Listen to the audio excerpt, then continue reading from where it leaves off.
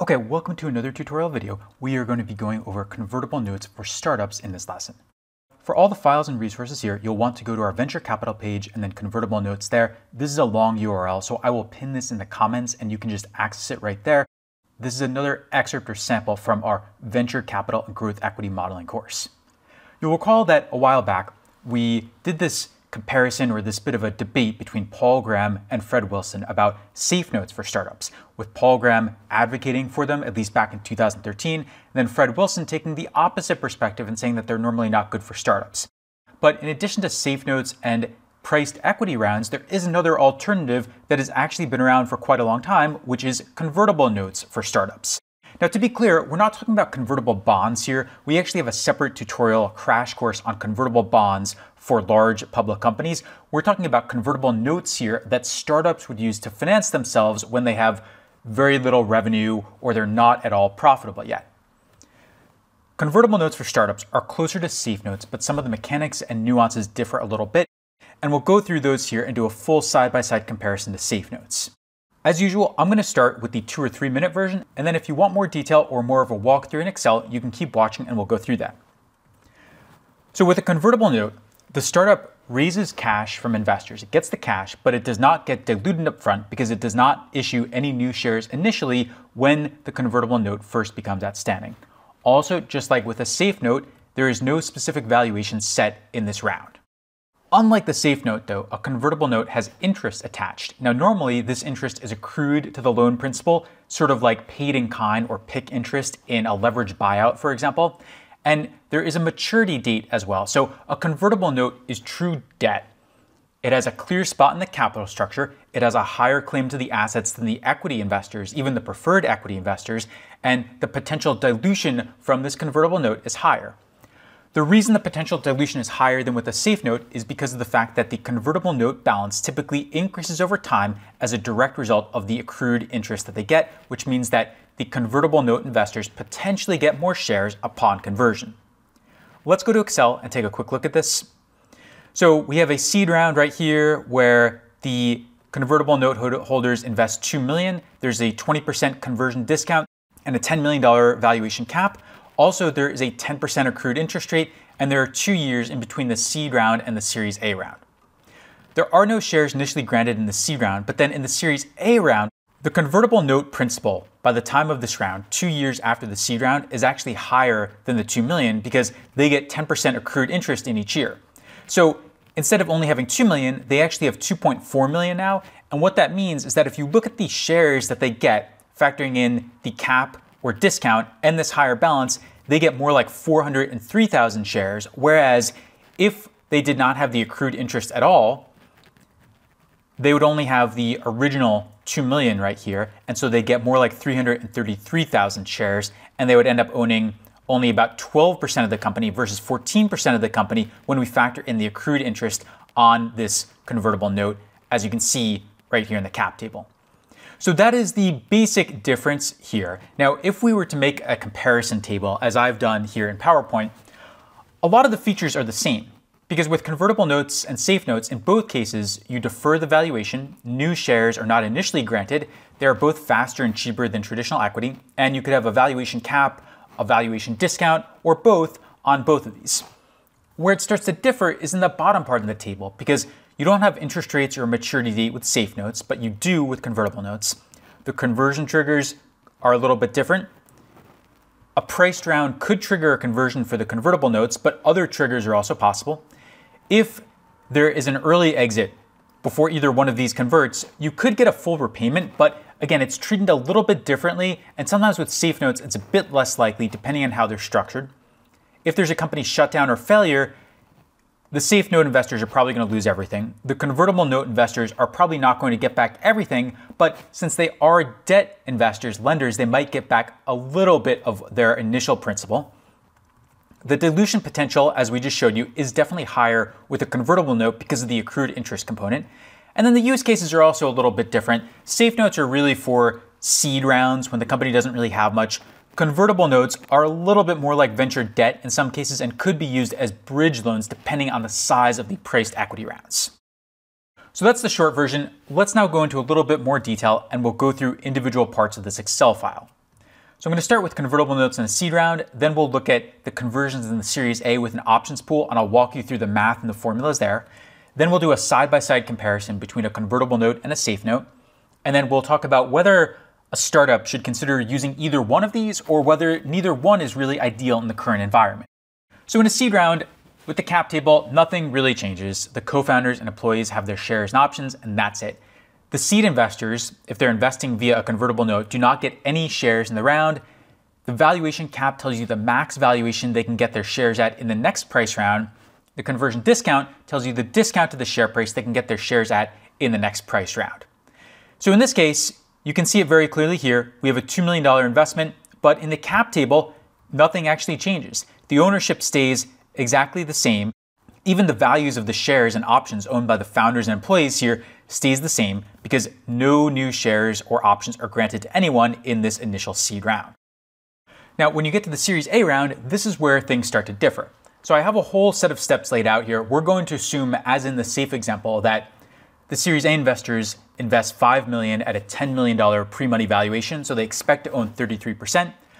And I have the steps laid out here. You have to calculate the price per share, determine the price per share that the convertible note investors get, calculate the new shares for each group in this round, and then factor in the options pool and gross up the total share count based on these free options given out to the employees. Then you link everything in the cap table and calculate the ownership percentages. And as a result of all this, the Series A investors will own less than they would have without the convertible note. But let's go into Excel and step through all this. So the post-money valuation is just the investment size plus the pre-money valuation, so $15 million here. Now we could calculate the share price in a couple ways, but I think the simplest is to take the pre-money valuation and divide by the total number of shares that existed before this round. So the 1.3 million up here. Now the next thing is that for the convertible note, we need to look at the original principal and then factor in the accrued interest. So here we started with 2 million, but then we have the 10% interest per year. So I'll multiply by 1 plus 10% and raise it to the power of 2 because we have 2 years in between the seed round and the Series A round.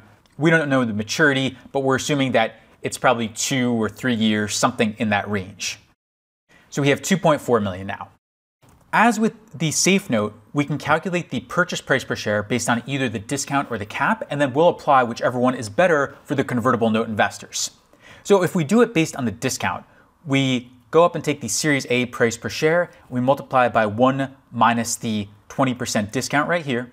Now if we do it based on the valuation cap, instead we go up and take the valuation cap right here, so the 10 million, and then we divide by the total number of shares that existed before this round. So we're essentially saying that this is the most that they can pay for their shares. And it's $7.50 here, which is the same as the Series A share price. So you can already tell by looking at this that the convertible note investors will choose the discount method instead because it's clearly better for them to buy the shares at $6 per share rather than $7.50 per share in this case. To formalize that though, we can take the minimum between these two, and that gives us $6. Now for the shares for each group in this round, for the seed investors, we can take their convertible note principal and then we can divide by the purchase price per share that they're going to use or apply in this round. For the Series A investors, we're going to take their $5 million investment and then we'll divide by the Series A share price. We'll add these up and we get to about 1.07 million shares. For the valuations, we take the shares and then multiply by the Series A share price. And then we can add these up. And then we can also look at the multiple of invested capital. We can take the valuation and divide by the $2 million initial investment. And here, the $5 million divided by their $5 million initial investment. We can see that because of the accrued interest and the substantial discount, the convertible note investors get quite a lot more than their original investment in this round. Now for the options, we have to go up and get the non-option shares to start with. So the shares owned by the founders right here, and then owned by the seed investors in this round. Even though it's 0, just to be safe, we'll take this. And then we want to get the number that actually get created or purchased in this round for both groups, the seed investors and the Series A investors. Now the employees are getting 20% of the company for free effectively. So we take this number, the non-option shares, and we divide by 1 minus 20% to gross this up to a higher number. And then to figure out the number that go to the employees, we take this total, we subtract the non-option shares right here, and then we subtract whatever they owned in the previous round. So the 133,000 right here, and this is how many new options they get, about 434,000. What this all means is that if you look at the post-money valuation in this round, it's no longer the 15 million that we expected in the beginning. Instead, it's actually the total number of shares times the share price in the round, the $7.50. And so we get to a post-money valuation more like 21.3 million. And it's because of the fact that the convertible note investors got these shares in this round based on their previous investment, and also because of the option pool in this case and how these free shares were granted to the employees in this round. So that's how it works. And you can see down here in the cap table, the Series A investors only own about 24%, whereas they expected to own about 33%. You can also see how the founders here get diluted quite a bit. They go from 90% down to 42%. So on this next slide, I'm just summing up what we did here. One other thing I want to mention is that in these conversions, sometimes there is a compromise method called the dollars invested method, which I also have in Excel. And essentially the idea here is that we determine the post-money valuation differently, and we get to a lower number by doing it this way. We take the investment size, the pre-money valuation, and then we just add the convertible note principal. Then we subtract the investment in this round, the convertible note value, and the employee options pool. And so we get to a lower pre-money valuation. And as a result of this method, and how we calculate the shares a little bit differently, the seed investors end up owning 17%, the Series A investors end up owning about 29%, and in a method like this, the co-founders get even more diluted. So there are other ways to calculate the dilution and to reach a compromise between the two investor groups in a round like this, and the dollars invested method here is just a simple example of one such method. Now, if we do a side-by-side comparison of the convertible note versus the safe note option, clearly the convertible note creates more dilution, because if you go to our Excel file here, you can see that the seed investors, when it's a safe note, own 333,000 shares, 12% of the company. With the convertible note, though, if you go up and look at it, they own over 400,000 shares and 14% of the company. So that much is obvious, but this is a little bit deceptive because the convertible note has some other advantages over the safe note. For example, in the case of a liquidation or company shutdown, the treatment is much clearer. It's debt, so it's senior to all the preferred equity. It's also senior to all the common equity, so they get first claim to the company's assets and the proceeds in such a sale. Also, convertible notes can be used in more cases, and sometimes they do act a little bit more like bridge loans, similar to venture debt. Safe notes, by contrast, are mostly for seed rounds. So now to the last part. Is either one of these worth it for startups? This is very opinionated, but I would say no, not really. I think maybe 10 or 15 years ago, you could make a case because of the fact that priced equity rounds were more complicated and more expensive. Convertible notes definitely favor the investors more than the safe note because of the fact that there's a full maturity and repayment required. There are different conversion triggers. There's the accrued interest. They are senior to safe notes and preferred and common equity. So in that sense, they are definitely better for investors. But if the startup is looking for a bridge loan, I think venture debt is actually better in between price rounds because it creates almost no dilution and sometimes no dilution at all.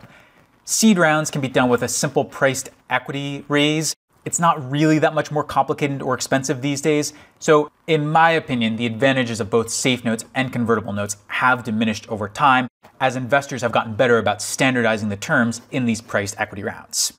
So that's about it. Let's do a quick recap and summary. Convertible notes in the seed round. Nothing changes in the cap table. There are no new shares granted. The company raises money, but that's it. In the Series A round, you have to go in and go through the process that we did here. We did it in a very simple way, but we looked at the principal after the accrued interest. We looked at the share price based on the discount and cap and took whichever one was better for the investor group. And then we assumed a full conversion to shares based on that. We then grossed up the total number of shares to reflect the 20% options pool here. For the side-by-side comparison, convertible notes definitely create more dilution or have the potential to do so versus a safe note. So in that sense, they're worse, but they also make a lot of things clearer, especially if the company shuts down and then distribute the proceeds to investors. I don't think either one of these is great for startups necessarily, but if they really want to move quickly and they really like one of these for some reason, they can certainly do it. I would say the main advantage of convertible notes is that they're just more favorable for the investors, but not necessarily for the startup.